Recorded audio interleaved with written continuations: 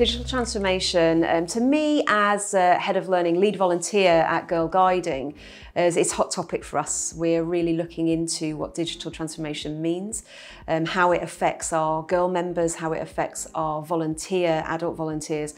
Ultimately, we need to be able to provide Girl Guiding to those volunteers in terms of learning in a way that suits them, gives them confidence and enables them to deliver great unit meetings for our girl members. So we're currently first in the queue of digital transformation at Girl Guiding to see what we can provide. We've just had a consultation weekend with our trainer cohort. And it's really important to us that we consult with everybody. We're really good at consulting with our girl members. We've just had a big consultation which has resulted in Future Girl, and they've told us what they want Girl Guiding to be in the future. We need to make sure from a learning perspective that our volunteer members can deliver on that. So it's a massive project and we're really passionate about getting it right. We're looking at a process at the moment for digital transformation, and it's following a bit of a sort of design thinking, service design approach. So we really understand our volunteer leaders and what they need. And we've done a scoping phase to identify kind of what's in and what's out with digital transformation. And that's been important because digital transformation is huge. It's a big topic, and you can't eat all the elephant at once. So how are we going to break that down? So the scoping phase has identified what is it that we're really trying to make. And we've now moved into a sort of a development phase, a designing phase. And we're just at that start of the journey. Ultimately, what's apparent with digital transformation is it's about the people. It's not about the solutions. It's not about the technology. They are very much at the end. And we're really trying to get to know what it is that our people need. And I think that's a really important distinction. People can rush out and buy technology without thinking about who's using it.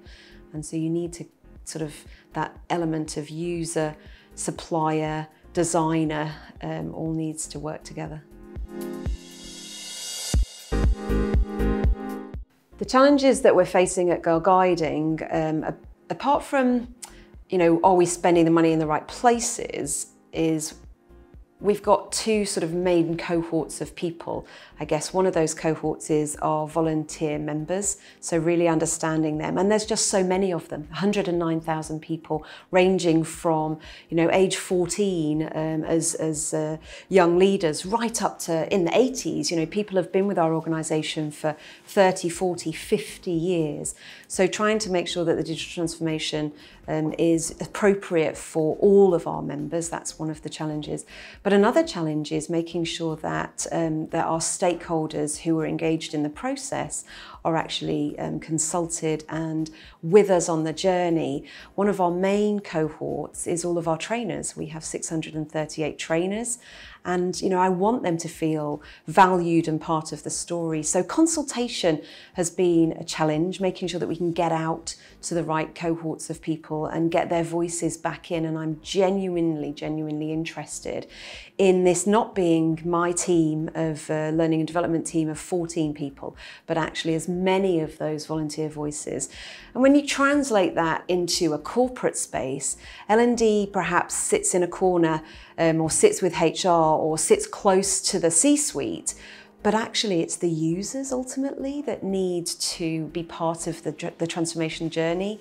And how are they going to interact with the digital? How are they going to access the learning? And ultimately, why do they care? And if we don't know why they care, if we don't know how they're going to do this, then we've missed a huge part of the story.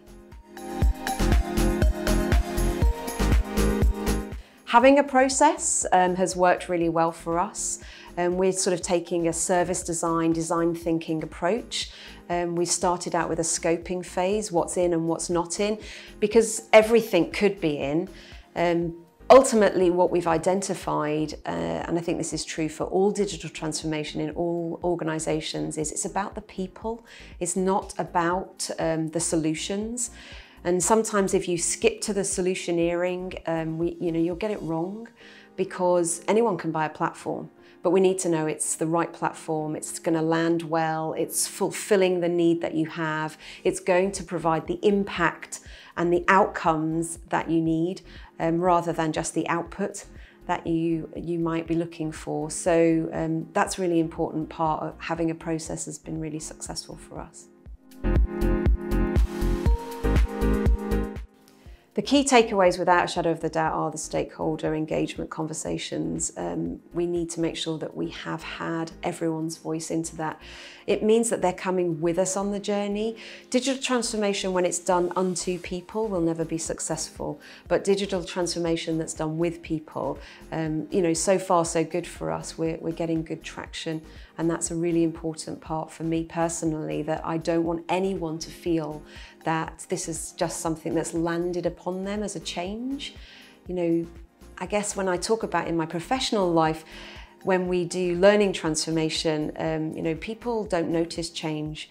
It's a subtle thing, and we're changing all of the time. But when something sudden lands, people feel like it's done unto them. We're glad that we, don't ride around on horses and live by candlelight. We're glad we've got electricity in cars. But, when Henry Ford asked people, what do they want? The worry was faster horses. And so for me, the stakeholder piece is so important. It's about people, not about solutions.